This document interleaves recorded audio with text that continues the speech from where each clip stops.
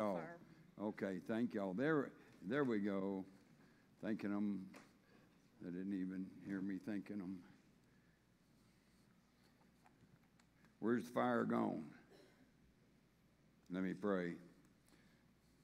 Jesus, thank you that we got a place to come. Lord, I thank you for air conditioning. A little warm.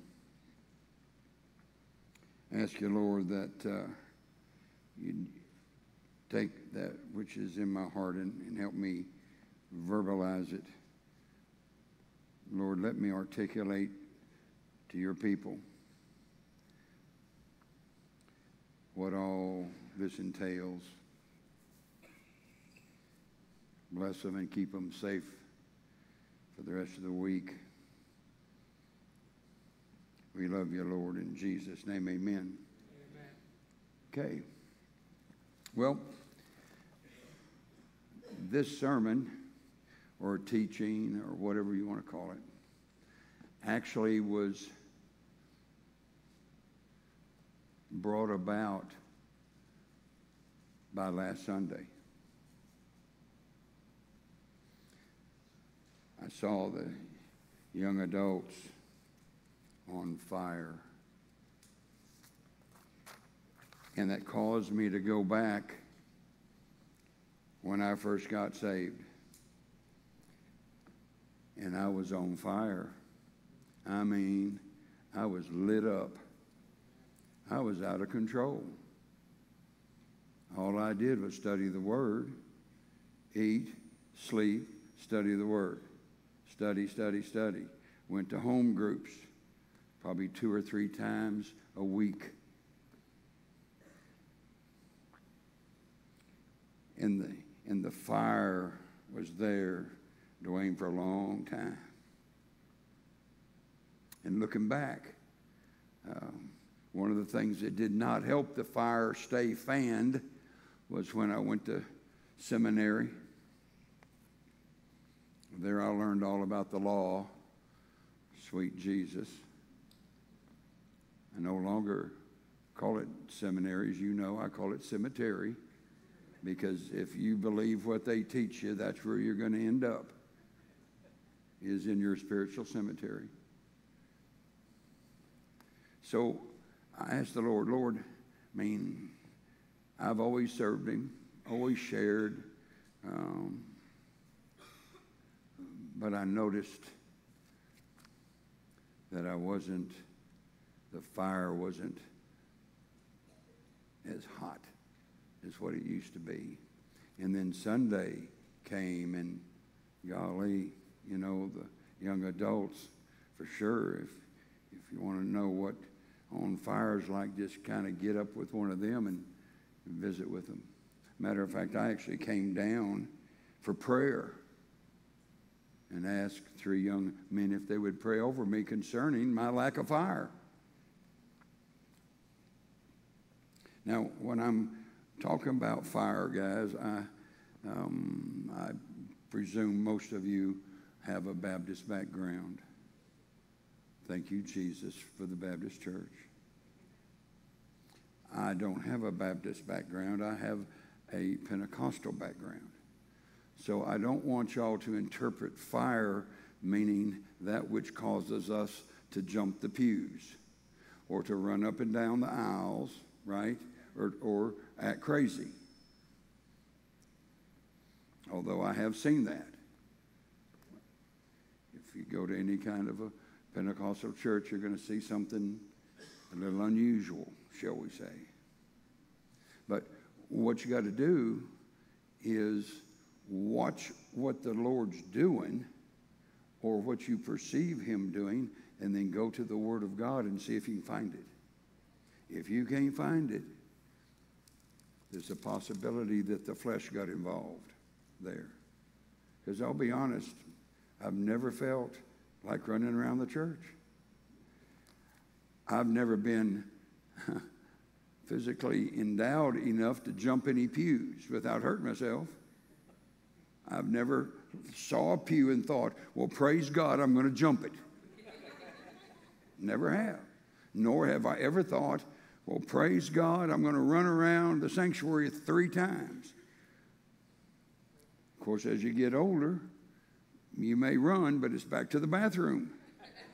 You've had too much coffee and you got to go, okay. The scripture, I was told the scripture would be up there, bless their hearts. 2 Timothy 1, 6 through 7. Now it's kind of, oh, there it is, see. When they came and asked me for the scripture, guys, that's like, asking me, what does the Bible say? Because normally I don't have a particular scripture. I've got multiple scriptures, and I don't put it up on the screen because, well, I don't want you to be any more confused than I am when it comes to all these scriptures. So I zeroed it down to one, okay? And this is what it says, starting in 6. For this reason, this is Paul writing Timothy, for this reason I remind you to fan into flame the gift of God, which is in you through the laying on of hands. For God gave us a spirit, not of fear, but of power, love, and self-control. I want to talk to you tonight about fanning that flame and what that's like, what that looks like. Okay, I mean, we have these scriptures that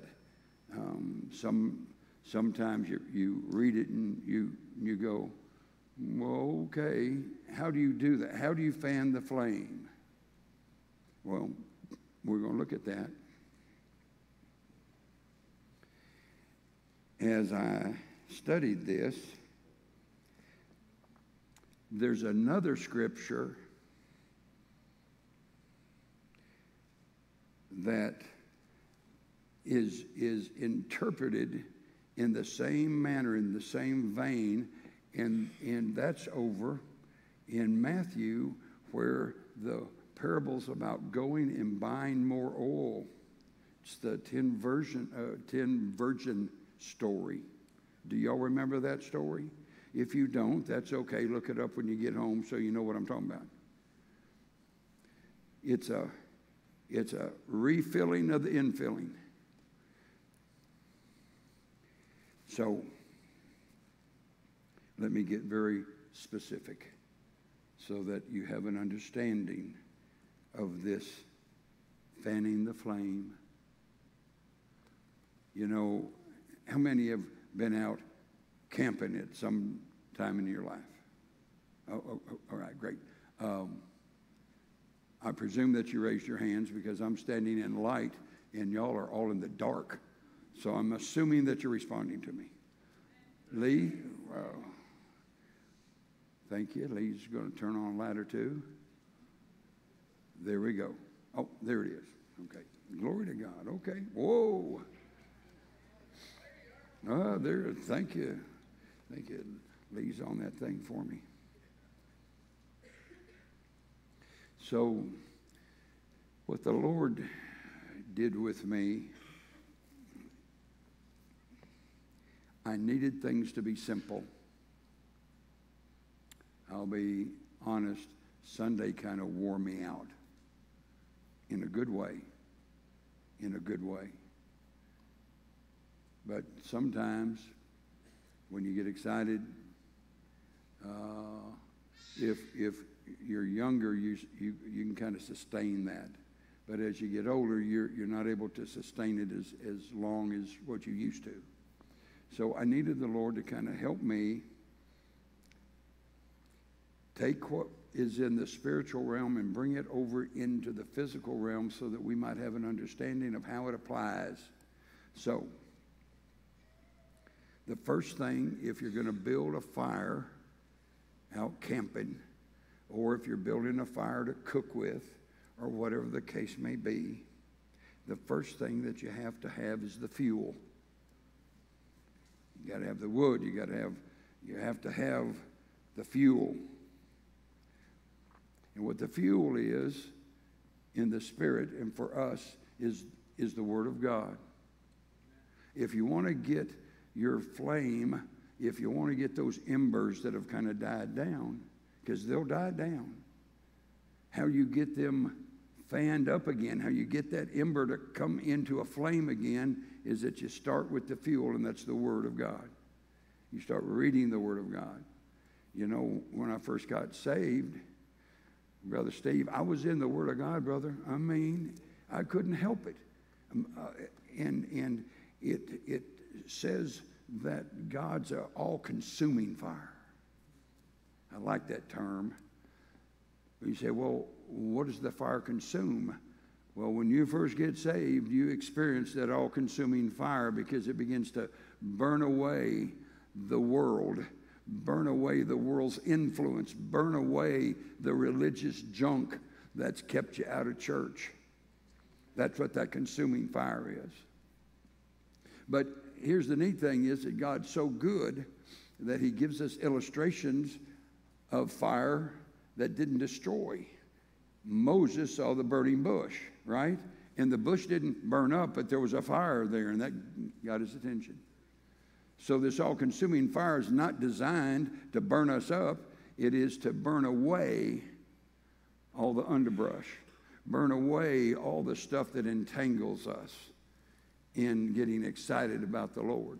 See, we're always, no, I shouldn't say that. I was always taught never say always, because it's not always. There are variants, so it's not always. But let me say this. As I begin to look back on what happened to my fire, why did it dwindle? Why did it burn down to red hot coals now? Don't get me wrong. My love for the Lord and my desire to preach never wavered, but I wasn't as on fire as what I remember in the beginning. So I said, Lord, what is it that caused that fire to burn down into red hot embers? Well, it's real simple. The law that we're supposed to be free from. He came and fulfilled the law, didn't he? Say yes. No, okay, that was the weakest yes I've ever heard in my entire life. He came to fulfill the law, right? Yes. Beautiful. But in fulfilling that, that was the point. He fulfilled it, so it shouldn't even have that kind of an influence on us, but it does. And sadly enough, depending upon the church that you attend, they got rules and they got regulations that you've got to conform to. And a lot of times those rules and regulations have nothing at all to do with the kingdom of God. It has more to do with, if you want to be part of them, then you got to be the way they are. The first indication that I always kind of use as a measuring stick as to whether I wanted to attend and be part of a church was the first question that I had to ask was, what color's your carpet? Because I knew that at some point in time, Pastor Dwayne, the color of the carpet was going to become a point of friction. So I looked and looked and looked, and man, I couldn't find anywhere where it told me what the color of the carpet was in the temple. So I finally gave up and thought, well, maybe that's something that the Lord left to us to decide on our own.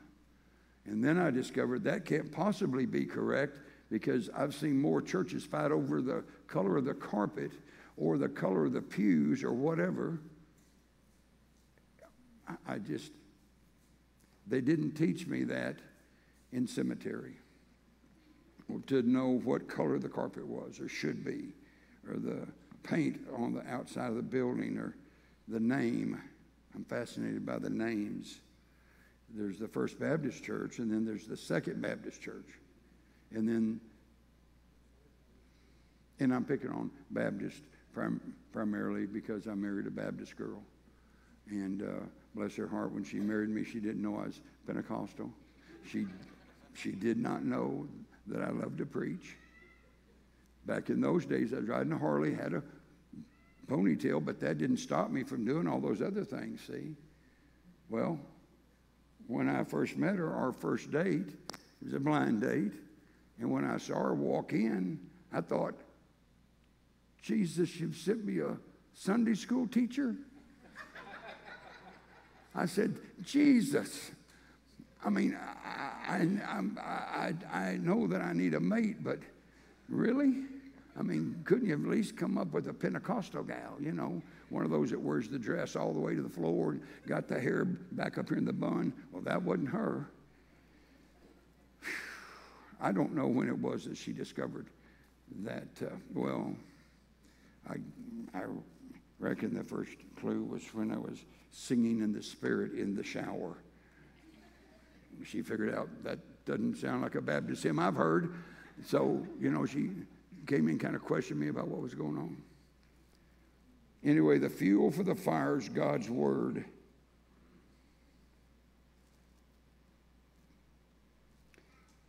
Romans 10:17.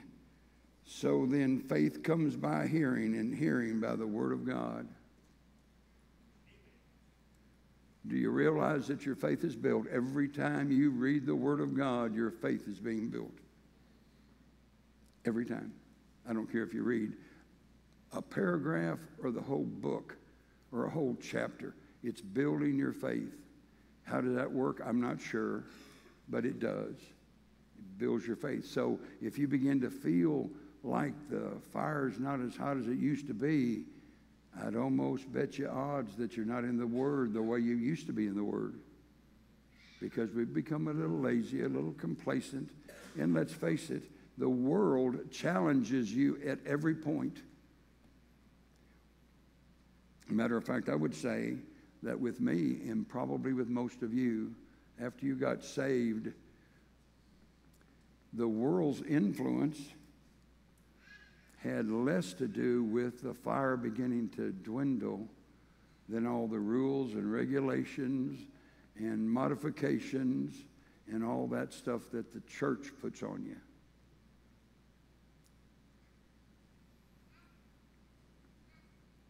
So anyway, let's continue. To start the fire, you got to have a heat source. And what that heat source is may kind of surprise you. But it's God's love. Guys, without love and compassion, you're not going to be able to fulfill your call. It's just not going to work. Pardon me. It's just not going to work.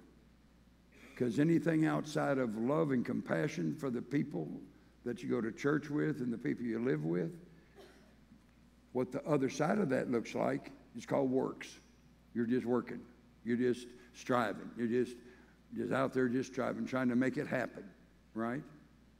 Well, you know, one of the things that I have fallen in love with as far as this church goes is that we have been a people, instead of going out and doing something and then asking God to bless it, we go and we look and see what God's doing and we bless it. Because if you're not doing what the Lord's involved in, that's called works.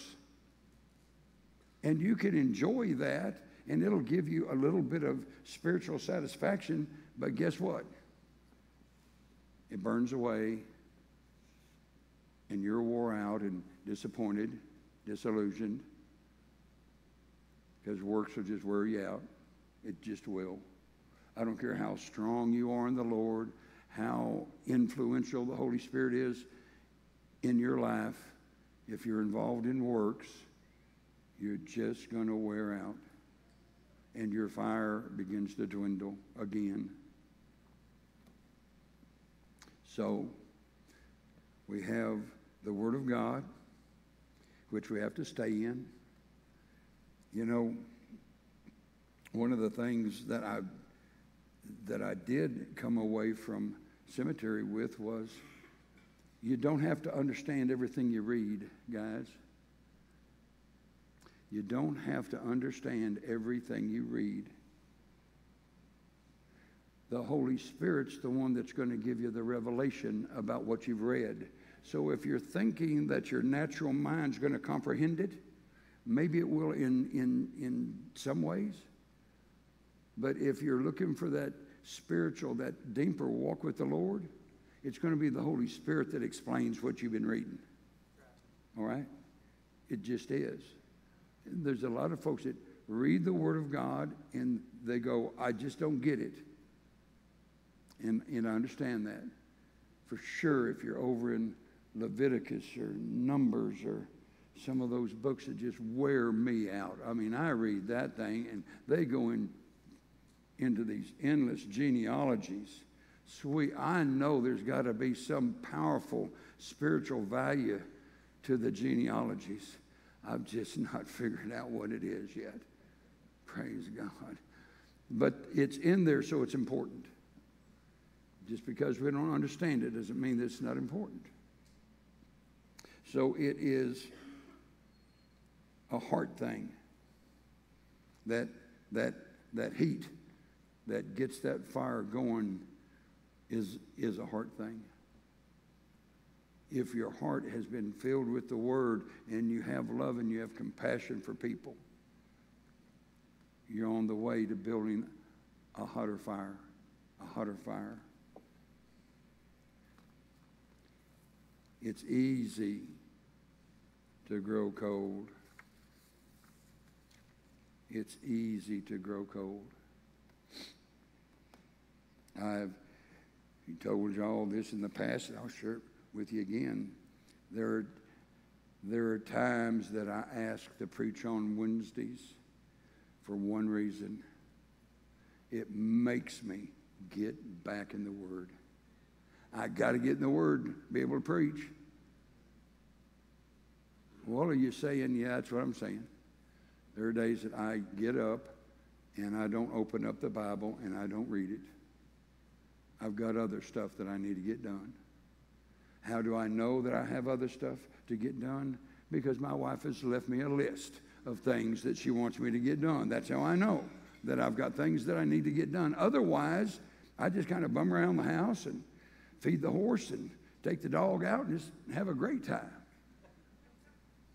But my precious wife, gift of God, sees fit that she leaves me with a list.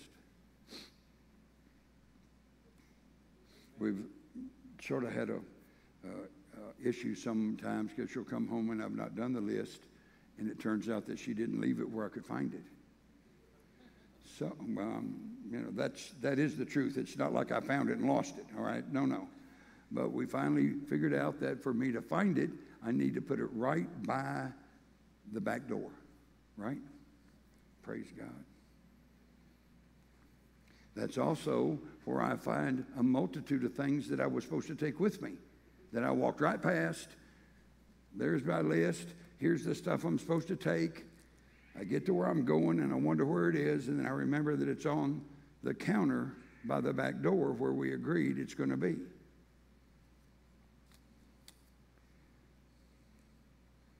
The same way with the Lord. The Lord's got a list.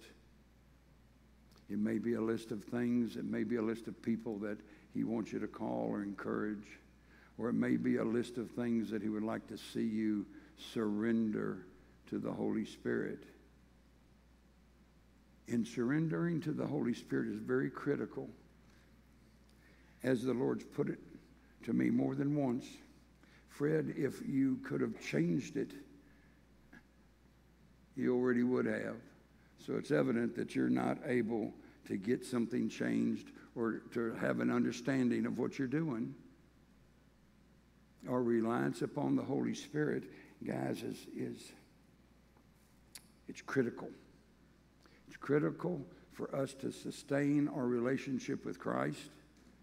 You know, sometimes, depending upon the denomination that you come from, they either deny that he's of any value or they overemphasize.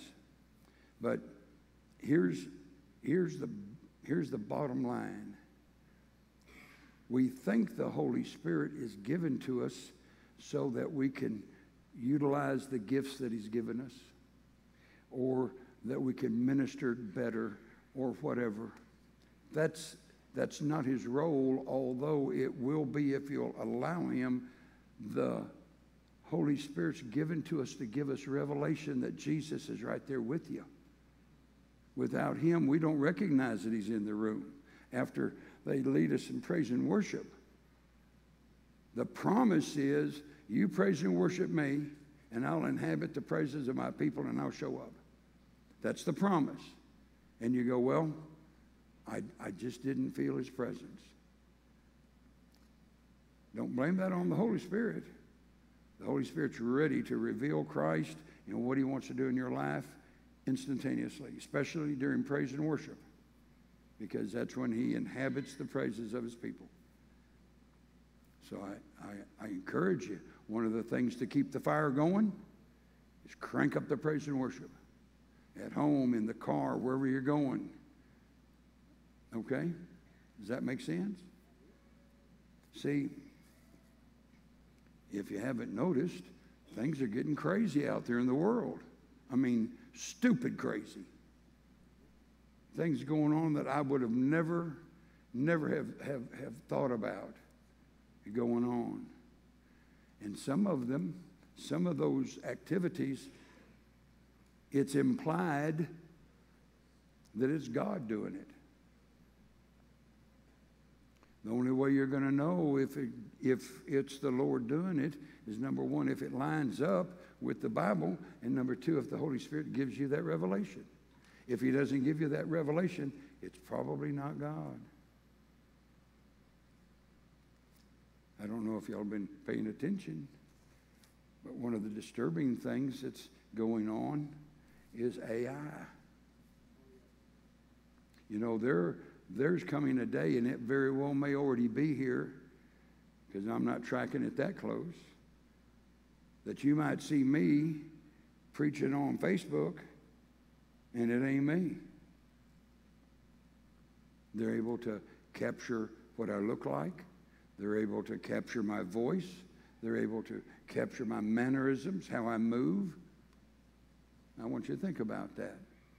That's why it's critical for y'all to get into a home group. If you're not in a home group, get into a home group. You can be ministered to there. You can be loved on there. The food's good. The desserts are awesome. You need to hook up. Seriously. Because there could become a day where they don't allow us to meet like this anymore. There could be. Well, there will be. I just don't know when. I just don't know when. The world's getting crazier, and that means we've got to get crazier for Jesus. We have got to get to a point to where we're wild-eyed for him, to overcome the lies of the world, because they are fervent. Hey, these folks are on fire. It's just a fire from hell, not a fire from heaven. And they are sincere about what they believe. And they're persuasive. And if you do not tag in, allow the Holy Spirit to speak to you and show you stuff, then you're going to be taken in, and then the road back is tough, especially if you're not fellowshipping with somebody. You got to fellowship, guys. Jonathan Hamilton, right over there, wherever he is, there he is. There's not a day that goes by that I don't say, Jonathan, I read this, and this is how I interpret that. What do you think? And there are times that he'll say, Fred, what? Where did you get that? Or it's a revelation to him. But see, if you're not able to speak with, love on, and talk to folks about the Lord, you never know where you are. If you don't think the devil doesn't know what the Word says, you're naive. The devil probably knows the Word better than we do. He's able to trick us. How do we know that? The first words he spoke to a human being, did God really say? Well, he knew what God said. And he tricked Eve. Okay, back to the fire. I'm not going to hold y'all long. I know that you're incredibly excited to get back in the heat. So let me get back here. So we have the fuel, which is the Word of God. We have the heat, which is what builds up inside of you a love and a compassion for people.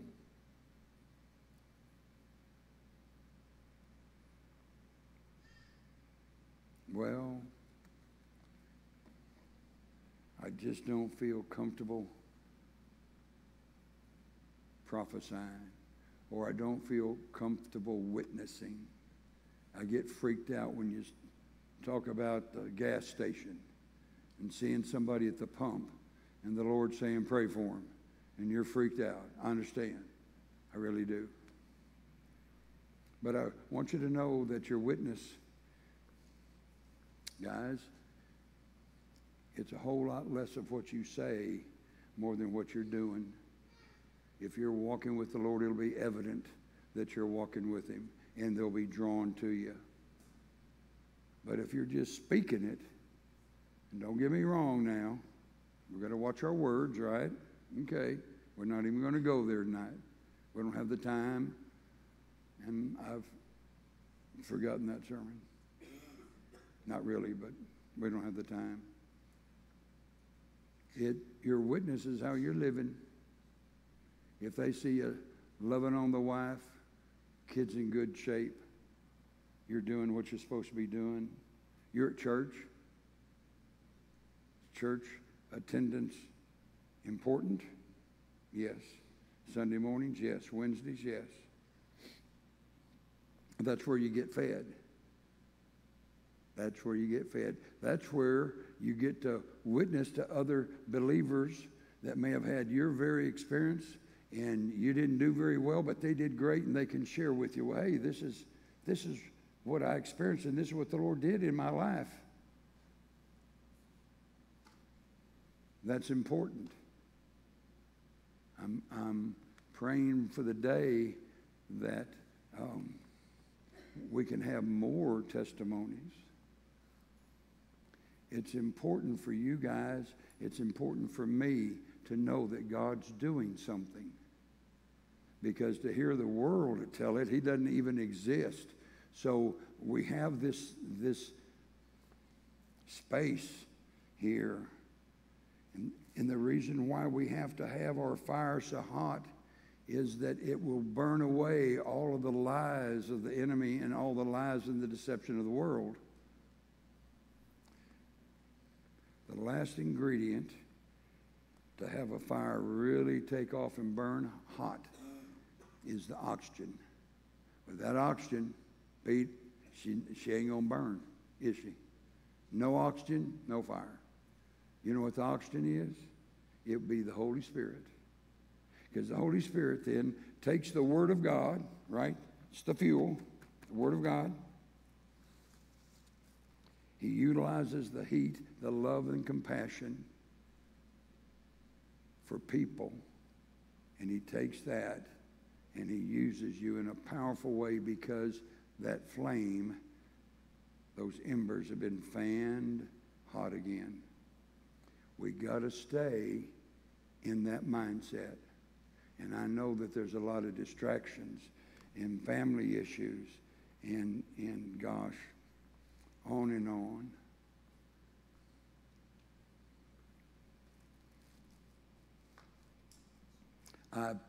I pray that as we go along as a church, that we'll recognize more and more of the presence of our Lord, and we'll utilize that we'll seize that opportunity.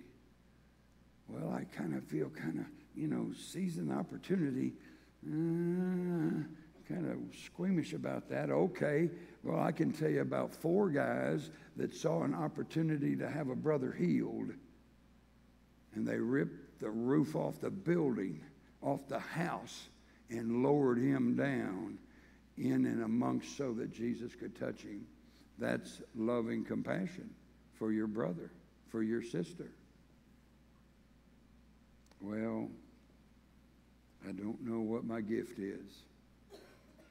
Well, find out. I can tell you what my gift is. It's not sharing. It's not preaching. My gift is prayer. I love to pray. I love to pray. I'm going to tell you tonight the secret of getting your prayers answered. Would you like to know what that secret is? Because I can tell you how to pray, how to start praying tonight and have your prayers answered. How many here would say, Brother Fred, I have prayed and I've not got an answer? Would anybody admit to that? Okay, we've got two telling the truth. The rest of you guys, you need to teach me on prayer. No, it's very simple. It's so simple that we miss it. Pray the Word. Pray the Bible. Read the Bible, get it in your heart, and then when it comes time for you to pray over somebody, it just flows. If you're in agreement with what the Word of God says and you pray over folks, that prayer will be answered. It's promised. He's listening. He's waiting for you to come into agreement. And it's in agreement, the power's there.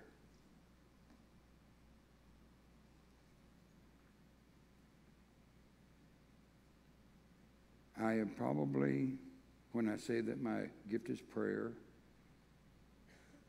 that's not something that I came up with. That's something I was told.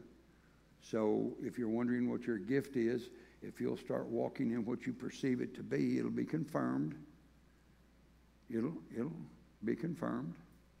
But I want y'all to know that if we were able to put up on the screen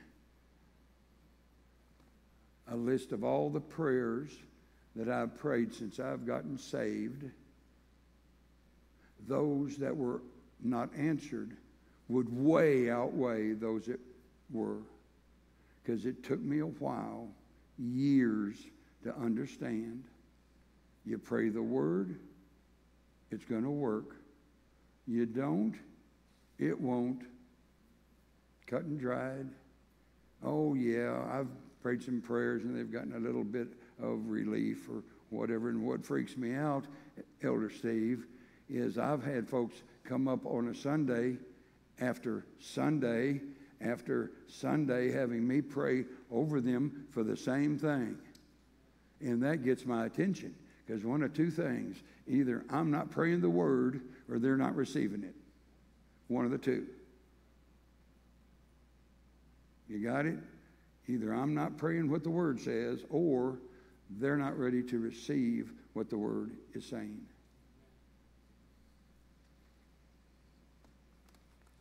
So the Holy Spirit provides the oxygen to the fire.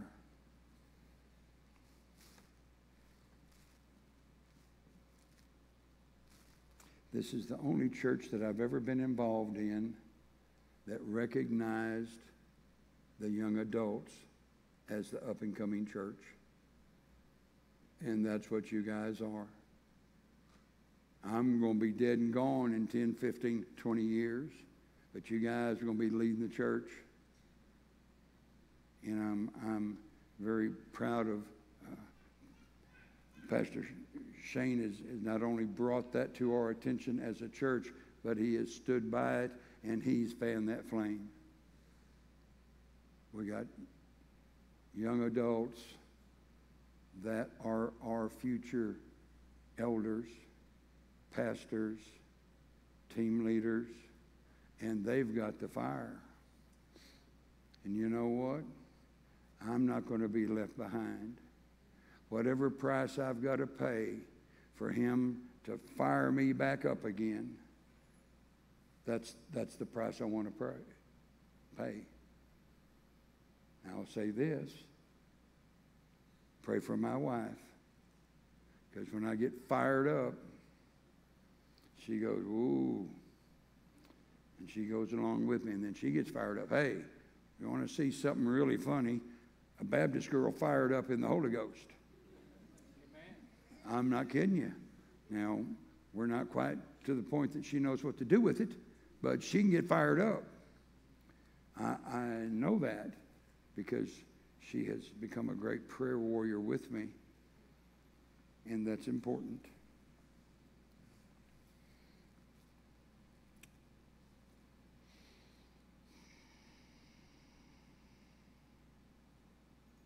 Well, everybody stand up.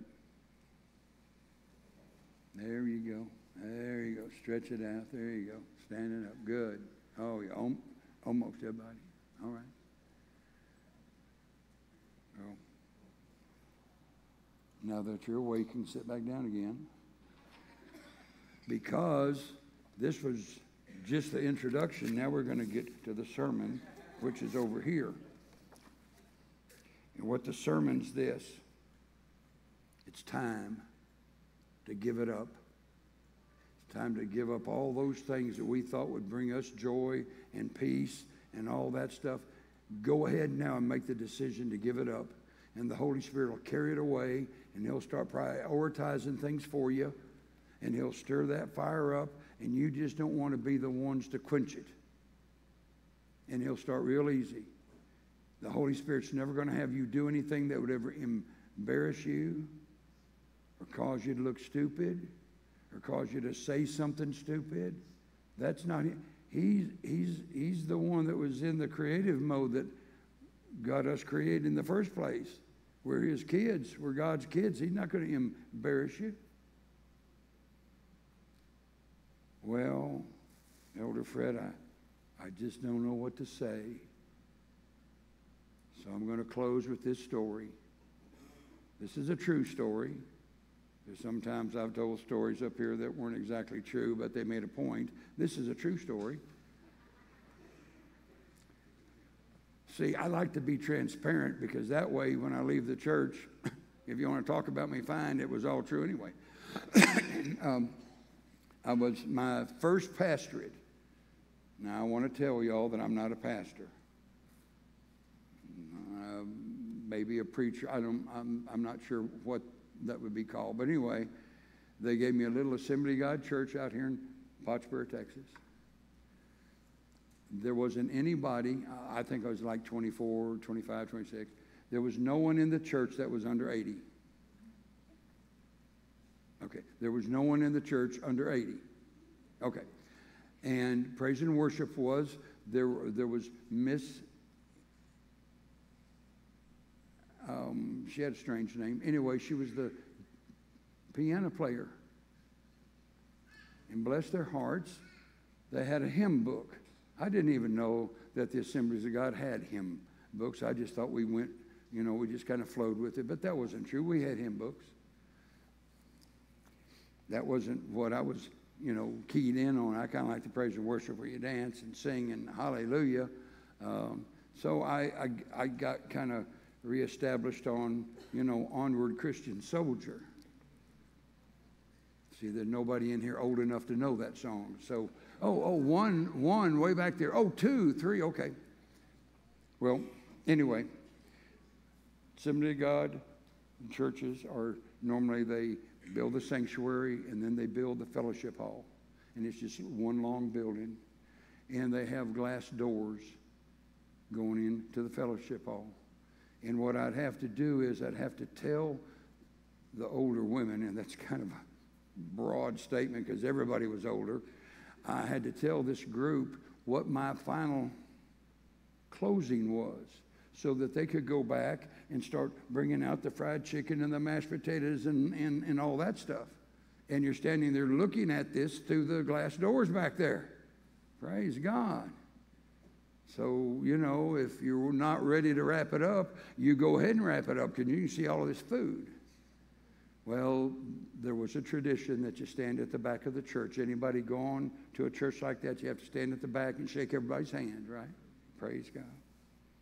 So I'm standing back at the back of the church, shaking hands, and this man and wife and 3 or 4 kids come through there, and they are crying, tears streaming down their face, and said, Pastor Fred, we haven't heard a salvation message like that. The whole family wants to get saved again, water baptized, glory to God.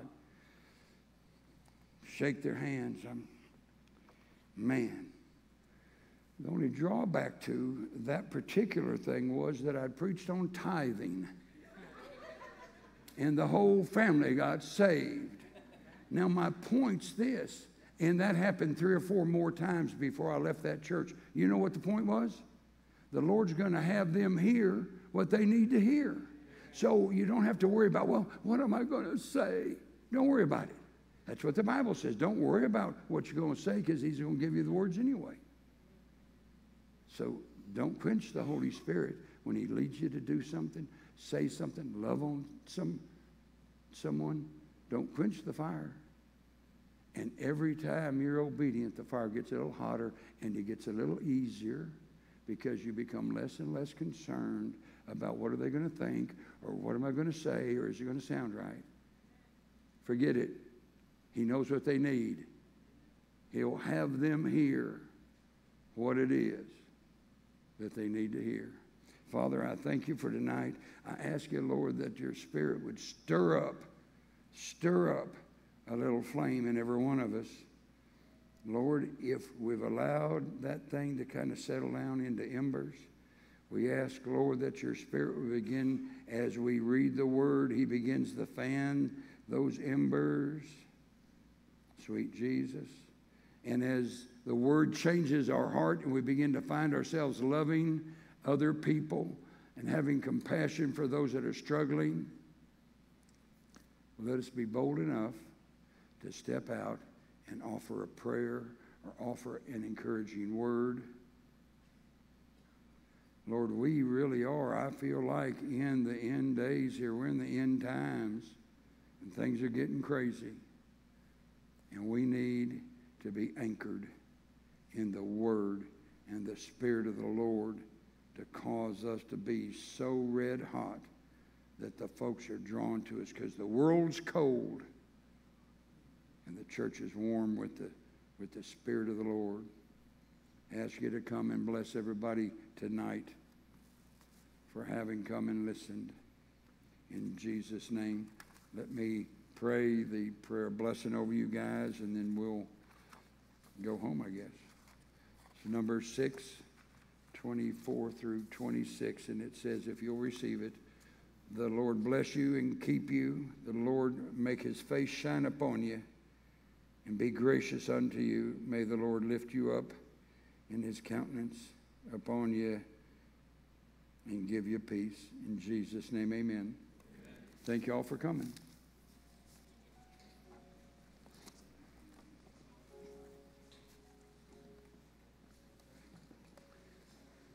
Joey?